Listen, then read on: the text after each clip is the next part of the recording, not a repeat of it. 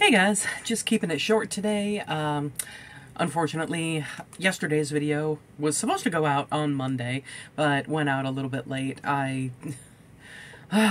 Getting back into normal life again after a con weekend is a feat in and of itself.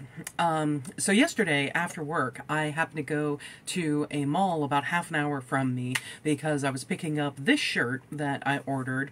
I decided to get this one to go under another shirt that I have that is all like it's a collared shirt, but it's like an all over lacy design. And yeah, I'm not gonna wear that without something underneath it because too much shows.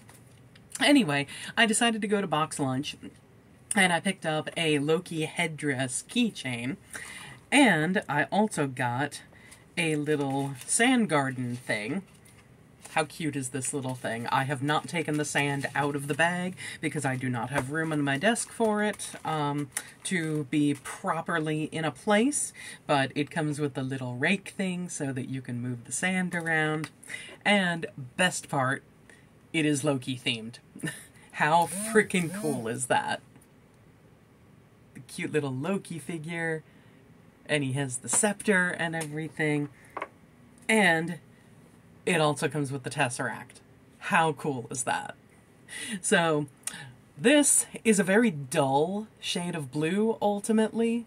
I mean, it is a nice shade of blue, but it's a very dull, you know, just matte finish kind of thing on this. So I have blue metallic paint.